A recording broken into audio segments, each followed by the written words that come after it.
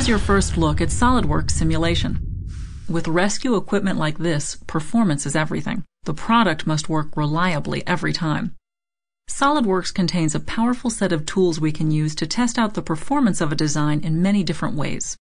Two key areas that concern most designers are function and strength.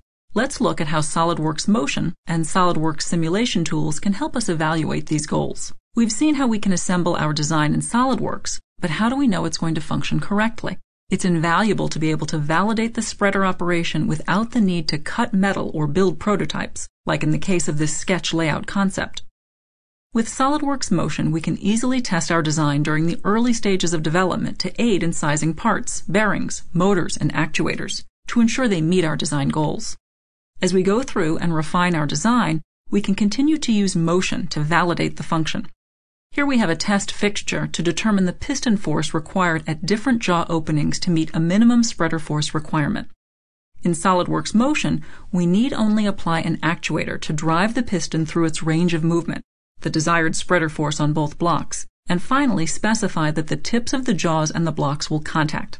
An accurate physics engine then calculates the resulting motion, forces, velocities, and accelerations. We can look at a wealth of engineering data such as the bearing loads on the pins, how quickly parts are traveling, and so on. With the built-in plotting tool, we can quickly show the required piston force with respect to the open position. We're even able to check the strength of selected parts in the mechanism over the entire range of motion. This can really help in determining if we need to use SolidWorks simulation for a more in-depth analysis to ensure that part strengths meet our goals. Let's now focus in more detail on the structural aspects of our design with SolidWorks simulation. If we're concerned about parts failing, deflecting too much, or reducing weight, this is the tool for the job. Simulation can be used from the part level all the way up to the complete assembly to easily identify if the design will meet our needs. You set up the model just like you would when doing an experiment in the lab. We start by using fixtures to hold a part in place. We make selections just by picking on geometry. It couldn't be simpler.